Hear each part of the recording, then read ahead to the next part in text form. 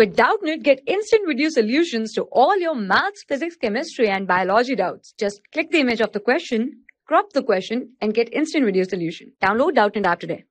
Hello friends, question is given here. Two forces each of magnitude f have resultant of the same magnitude f. The angle between two forces is. Okay, so we know the resultant r is equal to, if two vectors are given, so this is equal to a square plus b square plus 2ab cos theta. Okay, so now here resultant is given f and two vectors is f and f, so this will be f square plus f square plus 2 f into f, that is equal to 2f square cos theta.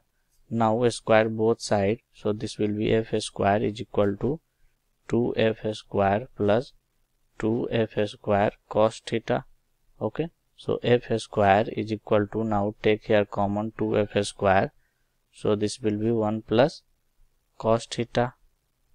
Okay, so this f square cancel, so 1 plus cos theta is equal to how much? 1 by 2.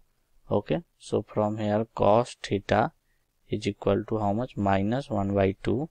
Okay, so theta will be how much? 120 degree. Okay, so this will be our answer, 120 degree. C, option third is the correct option. Thank you. For class 6 to 12, IIT JEE and NEET level. Trusted by more than 5 crore students. Download Doubtnut app today.